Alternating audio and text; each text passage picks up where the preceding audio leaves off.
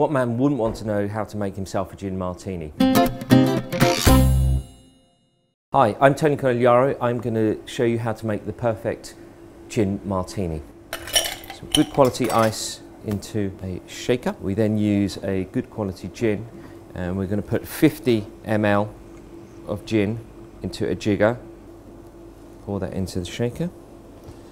We're then going to use 10 ml of dry vermouth into the shaker. We then stir that around 25 times.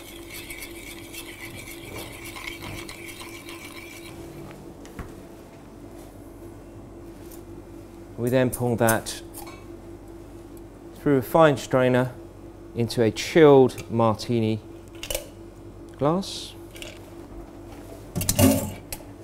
Then put a lemon twist over the top. And there's a gin martini.